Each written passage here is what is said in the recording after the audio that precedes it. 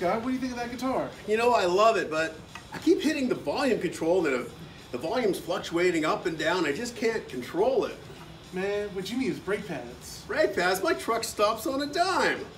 Not those brake pads. These brake pads by D'Addario.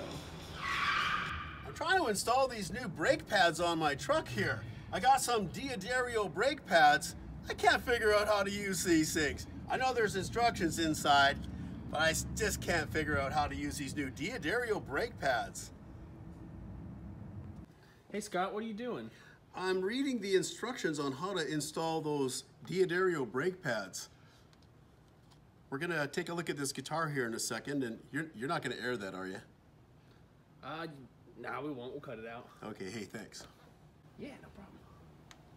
Well, as a guitar tech for Fender, I get a lot of questions about different things, about every guitar line, whether it's Fender, whether it's anything really. And a lot of times guitar players come in here and they say they're playing their guitar a little aggressively and they hit the volume knob and it's going up and down and they're just gonna nail that really perfect guitar solo and the volume knob shuts the guitar off. It is a little frustrating. Well, D'Addario has come up with a solution for that.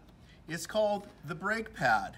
Now the brake pad is a little device, looks like a little low ring here, and how it works is you remove the volume control, you pop it on, you put the volume control back on, and it gives a little bit of back pressure to the control knob so you can really set it in the perfect spot there without it getting accidentally hit and losing your volume control in the middle of that wonderful solo that you'll probably never do as good the second time.